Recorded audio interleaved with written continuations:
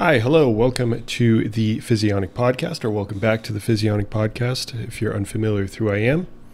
My name is Nicholas Verhoeven. I'm a PhD candidate in molecular medicine and have a bit of background in nutrition science.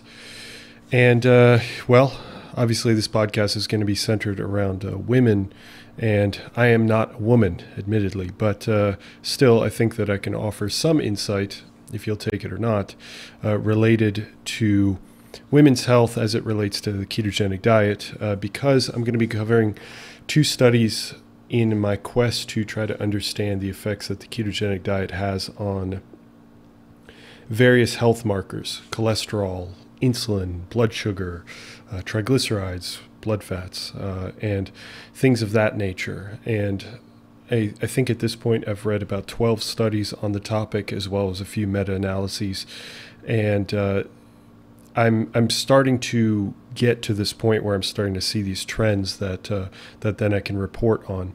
But for this podcast specifically, I'm going to be covering two studies. I've been going through studies so fast that I can't just cover, which I suppose is a positive. I can't just cover one study in one podcast anymore. Sometimes I'll still do that, but on this particular topic, otherwise I'm going to have so much content with every single study, with every single podcast, that it's going to end up dragging on for like 4 months at this rate. So I will be covering two studies today, covering the ketogenic diet for specifically women. And if you're watching the podcast, I'm doing a slight difference in how I'm presenting the information. Maybe you might be able to tell some of that difference once I cut through to the actual visuals and whatnot. But the reason why I'm doing slightly different is because it always bothered me that I didn't have a mouse to actually be able to show the trends in the data and actually be able to point out some anomalies in the data. So anyway, hopefully this will work out, but if it doesn't, please excuse any bugs that there might be. However, if you're listening to the podcast, nothing is going to change for you, as always. That said, what are the two studies that we're going to be covering? We're going to be covering Study A and Study B. So I've used two letters for them. So Study A is a ketogenic, low carbohydrate, high fat diet, increases LDL cholesterol in healthy, young, normal weight women, a randomized control feeding trial. And Study B is an isoenergetic, very low carbohydrate diet, improves serum, HDL cholesterol, and triacylglycerol concentrations, the total cholesterol to HDL cholesterol ratio, and postprandial lipemic responses compared with a low-fat diet in normal weight, normolipidemic women. That is a mouthful.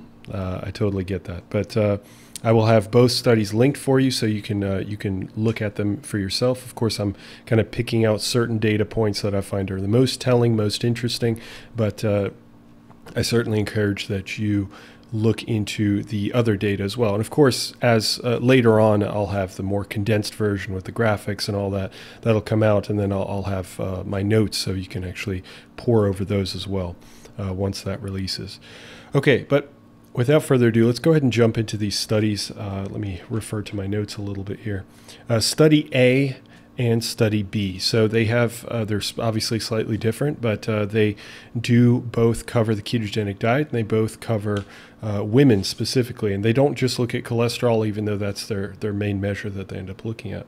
So Study A, they actually recruited, I think, 24 women, but they had a few women that ended up dropping out. So they ended up with 17 participants in this study.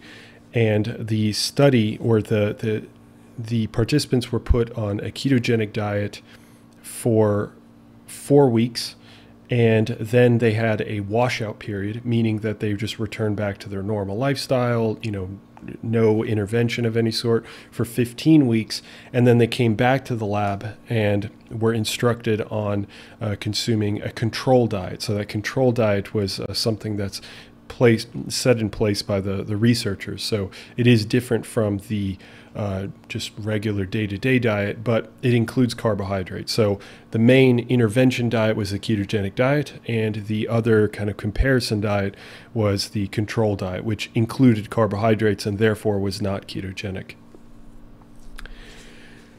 Now, the other study, I'll discuss that real quick, and then I'll come back to how they ended up doing these ketogenic diets for each study. So the other study, study B, was done in 10 women. And in both of these studies, there's similarity here that both studies looked at healthy, normal weight, normal characterized by BMI standards, which of course has its issues, but for general population, it works really well.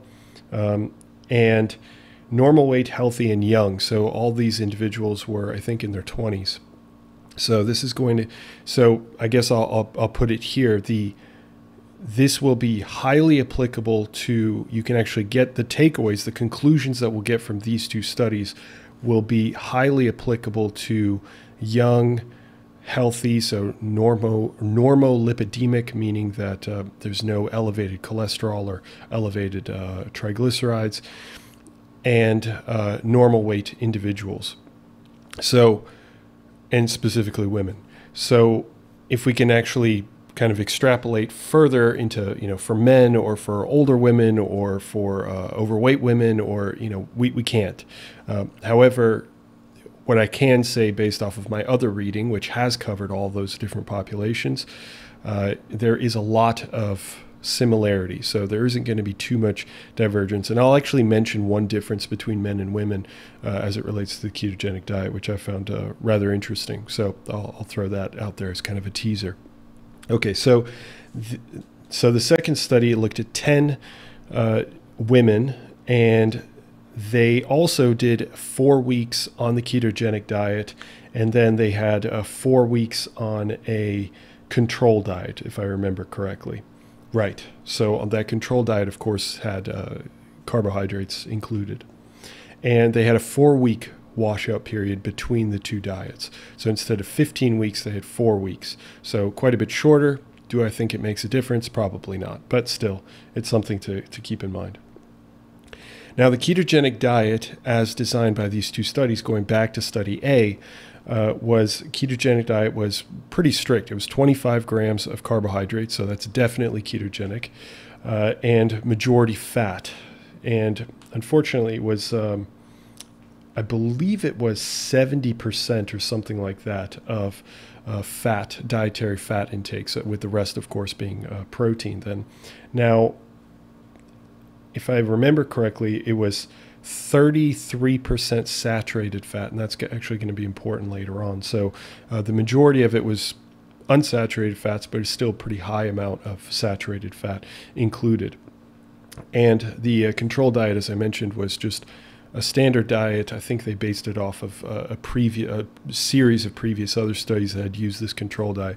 It's just got a decent balance of carbohydrates, fats, and proteins, something that you kind of just typically see. And both diets were designed to be weight stable, meaning that they figured out these people's caloric intake and then instructed them to eat enough so that they wouldn't lose weight. Unfortunately, however, that's tough to do. It's at least more difficult to do with a ketogenic diet. So they actually ultimately ended up losing a little bit of weight, just a very small amount, like 1 kilogram. Which is like about 2.2 pounds. So not a whole lot of weight, but they did lose a little bit. And then they took blood markers or blood measurements to measure cholesterol, triglycerides, blood, insulin levels, blood sugar, et cetera, et cetera. And they did that for at baseline, so before they were put on the ketogenic diet, and then 4 weeks later, and then when they switched, and then they went on to their control diet, they also had measurements done there as well. And then we can compare the two diets against one another, but we can also compare the pre versus post. So pre-ketogenic diet and then 4 weeks afterwards, were there any changes between those two time points? So it's going to be kind of interesting because some of that is actually going to be more telling than comparing between the two diets. Now, study B used I don't know if I'd necessarily consider, I think the layman would probably not consider this a ketogenic diet. They would probably consider this a very low carbohydrate diet, although I believe that they did have elevated ketones in study B. So study B showed that they had less than 10% carbohydrates. Typically, you want to be under 5% carbohydrates for most people to consider it ketogenic. But still, regardless, is very low carbohydrate diet. So less than 10%, and then 60% fat with no restriction on the type of fat. However, again, here they did end up consuming, I think, slightly over 30% saturated fat as well. And the other diet is considered a low-fat diet according to the researchers. The comparison diet, so the control diet, was, I believe, 25% fat, so much lower and, of course, much higher in carbohydrates. Okay, and then they took, obviously, again, same thing. They took measures before the diet started, so for the low-fat versus low-carb. And then they did, again, at the end of the 4 weeks for each, so that they can compare between the diets, but also at the various time points, baseline versus 4 weeks later. And again, for some reason, well, maybe that's not too surprising, both diets ended up leading to a bit of weight loss, but no differences between the two. And I think it was only like, I don't know, a few pounds. It wasn't anything extreme or anything like that after 4 weeks. Okay, so now, let's, now that we have the study design kind of out of the way, so we understand how these studies were run, they're pretty similar, 4 weeks long, right, with a different washout period, but different, you know, similar measurements, similar statistics, similar things like that. Still, it's going to give us some added information. There's one point where they very much differ, which is really interesting and kind of puzzling, but we'll address that in just a little bit. Okay, so if you're watching, I'm going to throw out my presentation as I have it, and we're going to be going through the data first, and then I'm going to go through a bit of a discussion on how we can interpret some of the things. I've got graphics and stuff like that, so you can actually see what some of this stuff looks like as well. So hopefully it's helpful. Okay. So the first thing, let's discuss cholesterol, which is the biggest thing that both of these studies wanted to look at. So the first bit of information that I'll be presenting to you is from study A, so the very first study. And study A, they looked at LDL cholesterol, and they looked at total cholesterol, and they looked at HDL cholesterol, and they also, I believe they also looked at non-HDL cholesterol, but that followed a similar trend as what I'm about to present. But something else that they did, which was unique and really cool, is that they ended up looking at the size of the cholesterol particles. And I'll explain to you why that matters. It's greater depth and it's more information on the health that can be kind of taken up based off of that information. So they actually started looking at the size of the cholesterol particles. Again, I'll explain that in more depth a little bit later on. But so again, mainly looking at cholesterol here. And what we find is that after 4 weeks, this is specifically 4 weeks after the ketogenic diet, that there was an increase in total cholesterol, an increase in LDL cholesterol, an increase in HDL cholesterol, and they separate the size of the LDL cholesterol particles. So just to explain that, you have your total cholesterol, which is made up of a series of different types of cholesterol.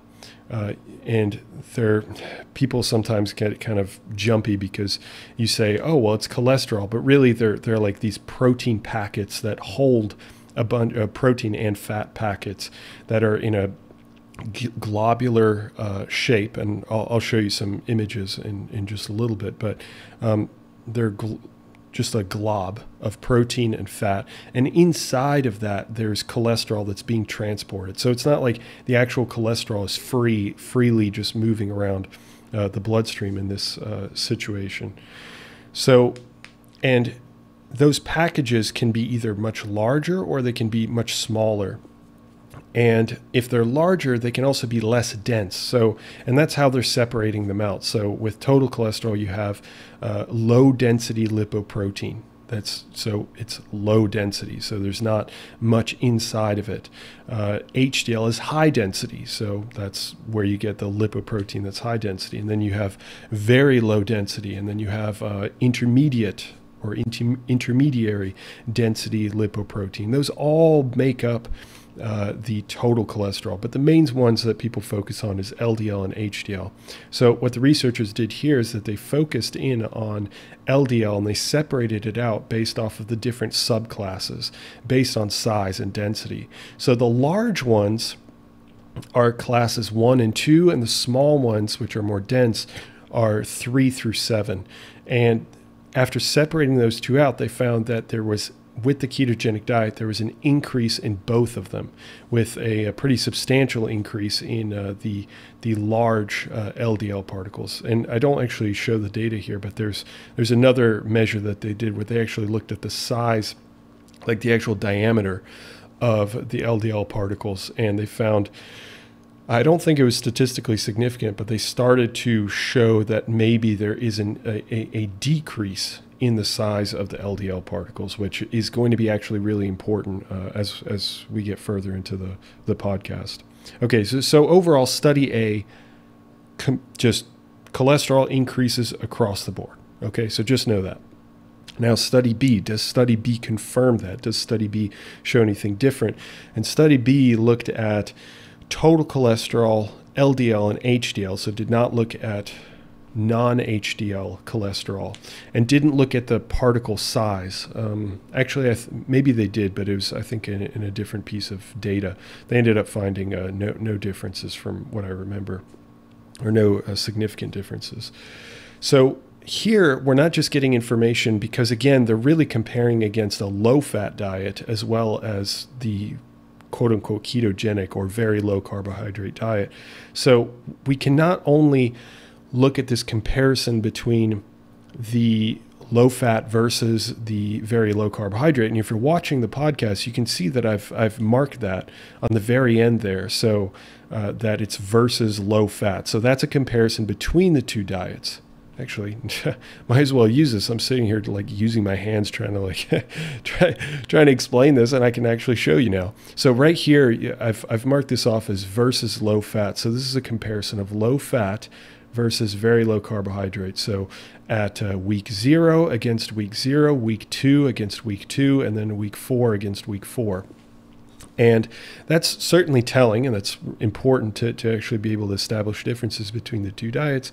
But actually also they run statistics on the pre versus post. So this means that week 4 is compared against week 0 of the very low carbohydrate diet. So taking the low fat diet completely out of the equation.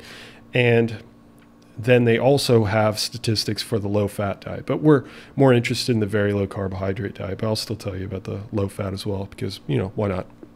Okay, so here, looking at cholesterol, they show that there is a statistical difference between the very low carbohydrate versus the low fat and we're going to be focused more so on the week 4 situation. So week 4 versus week 4, you see that there's an increase in cholesterol. So very low carbohydrate diet again showed an increase in cholesterol versus the low fat diet. Was that true for the LDL? So what I just reported was total. LDL also showed an increase in the cholesterol with the very low carbohydrate diet. And HDL also increased, which did not increase in the low fat diet. So that's a comparison between those two diets. But then if you look at the actual comparison between, let's say, week 4 and week 0, you see that week 4 actually has elevated levels by comparison to before these women were on a ketogenic diet. So they weren't on a ketogenic diet at week 0. And then 4 weeks later, they measured their cholesterol again in the exact same way, same manner. Everything else is as similar as they possibly can make it.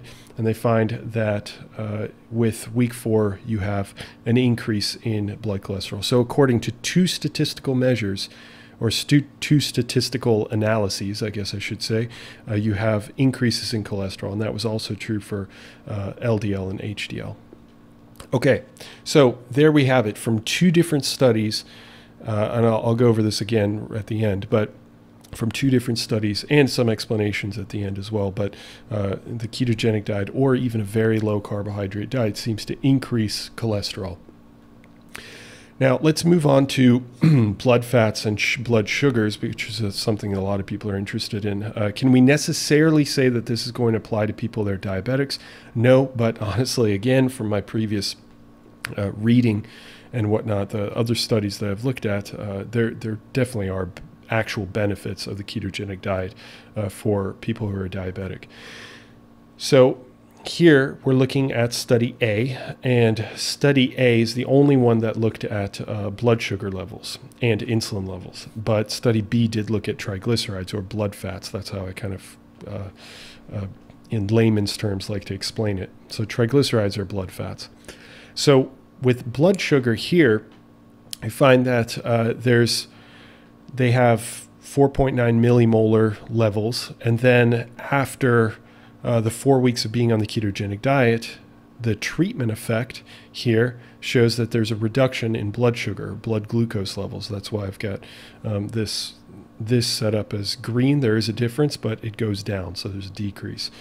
And insulin also has a similar effect. So it's at one point, and then it ends up decreasing across the board. And here we see, if you're familiar with statistics by any chance, you might recognize that this is the overall variance, the variability in terms of all the individuals put together. So for each individual, they get a particular number, and then they average that, and then that's what they get here.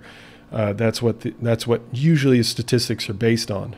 But you might also be interested in knowing if one person actually has an increase in blood sugar, for example. But since both of these numbers are negative, so on either side of that average, that means that you can be quite certain that it will always lead to a reduction in blood sugar. And the same exact was true for insulin. So, and although they don't actually measure insulin sensitivity, I would imagine that insulin sensitivity probably improved for these individuals. But that's purely speculative based off of the information that we have. Now, looking at triglycerides or blood fats, they do show that there is a slight increase in these blood fats as well. So that's really the only one that ends up being shown or ends up being tested in study B. And this is where things actually get really divergent, because here, according to both measures, you get a difference in blood fats compared to study A. So study A showed an increase in blood fats, triglycerides, but study B shows a pretty dramatic decrease in blood fats. So again, if we compare our very low carbohydrate diet to our low fat diet, and we compare week 4 to week 4, we see that the week 4 for the very low carbohydrate diet is considerably lower than it is for the low fat diet. And even the low fat at the week 2 mark sees a pretty dramatic increase, and then it normalizes again. So that's something to keep in mind, kind of an interesting event. Now, and then if we compare the week 0 of the low carb versus week 4 of the low carb, so week 0 being no low carb, they were just eating their traditional diet, their diet that they eat at home, and then they switched to ketogenic or low carb in this situation. And after 4 weeks, they showed they had a decrease in blood fats. So that is two divergent results. Really interesting here. So that's going to be something that needs to be investigated further as well. Okay, so now let me kind of go into a bit more explanation on all this, and I'll also be going into particle size or cholesterol particle size and why that matters. Okay, so according to both of these studies, cholesterol increased. Why might that be? Now, I'm sure there are probably multiple reasons for this, but to explain the physiology a little bit, essentially in people that aren't hyperlipidemic, meaning people that are or that don't have increased or have a genetic background that predisposes them to have a different way that their liver deals with cholesterol. That's very general, but I don't want to bog this down too much. Ultimately, you have the general population, and then you have some people that kind of fit a similar background, and then you have your hyperlipidemic or hypercholesteremia individuals that have high levels, that tend to have elevated levels of cholesterol because of their genetics. And that typically happens because their liver is functioning differently than how a general population person might be. So, but in general, assuming that's not the case, people that have cholesterol in their bloodstream, that cholesterol will bind to particular receptors on the liver, and that will get internalized. So those receptors with the cholesterol particle attached will enter the liver cell. The liver cell will then have a lot of chemical changes within it, and it will actually reduce the production of cholesterol, thereby reducing the blood cholesterol levels. That's how it modulates. So your liver is constantly reading, quote unquote, reading your cholesterol levels and then adapting to that. And your intestines do something similar by changing the absorption of cholesterol as well. So those are two different mechanisms. Your liver can also dump cholesterol. So it can take up cholesterol and then dump it through bile. Now, so that's kind of a traditional system. And the researchers of this study, along with other studies that I've covered, have mentioned that saturated fat actually reduces the number of these cholesterol receptors on hepatocytes. Hepatocytes are liver cells. So making them less sensitive, so making the liver, or making these hepatocytes less sensitive to the blood levels of cholesterol. So you may have elevated blood cholesterol levels, and saturated fat would somehow impede these receptors from being produced and being put onto the cell membrane to then accept blood cholesterol levels. So that could be one of the mechanisms for why this is happening, why you see this elevation in blood cholesterol. Now, this has actually been postulated by several different studies, and in my cleaner content, in my more well-edited content and whatnot, shorter content, I'll be explaining a little bit more of how that functions and whatnot, because of the information that I've gleaned from a lot of the other studies. So that could be an explanation for the cholesterol. So, and saturated fat, the reason why I mentioned saturated fat is because both of these studies, the individuals in the studies ended up consuming for their ketogenic diet or for their very low carbohydrate diet. Remember, it was like 60 to 70% fat, dietary fat. Well, about 30% of that was saturated fat. That's a good amount of saturated fat. Okay, so now I do also want to mention something about particle size. I did promise that I would discuss that because I was pretty vague before. Well, okay, so you have these particles that are these globules of proteins and fats, and within them there's also this cholesterol. So the particles themselves are made up of proteins and fats and cholesterol, and that gets transported throughout the bloodstream, and as your cells take up different things and spit stuff back out, then the structure of the cholesterol particle changes. Okay, so, and we characterize them as like different sizes and different densities of these cholesterol particles. Now, the study, I believe it was study A, and actually I think both studies looked at it, but study A was more rigorous about it. So study A mentioned that they had split it into two different categories. So these large cholesterol particles, which I creatively just made it a little bit larger. So these large cholesterol particles and smaller cholesterol particles. Now, women seem to have an advantage in that they tend to produce larger cholesterol particles. Now, why is that an advantage? Because smaller cholesterol particles are more prone, or thought to be more prone, to oxidative damage, meaning oxidative stress, meaning that they can get damaged. So the structure of the actual cholesterol molecule can get damaged. And why that's a problem is because if you have greater levels of oxidized LDL particles or oxidized cholesterol particles running through your bloodstream, they can catch at particular what are called bifurcation points in your vessels. So your vessels aren't just one line, right? And you've seen graphs of, you know, your blood system, and if you haven't, look it up. I mean, right, just type in circulatory system and you'll find it. And it branches in all these different points, and those branch points are points that you can get cholesterol particles that get stuck. And if they get stuck there, what happens is immune cells have to go in there and start cleaning up that area, and sometimes that can lead to all kinds of other issues. I'm not going to go into too much detail with that, but ultimately those oxidized particles have a greater propensity to recruit more immune cells. And you may think, oh, my immune system's coming to help, but in all reality, your immune system can be detrimental in that, you know, inflammation and whatnot, but in that they start to create blockages. So kind of like, think of like a traffic jam at this bifurcation point. So the splitting of one vessel into two vessels.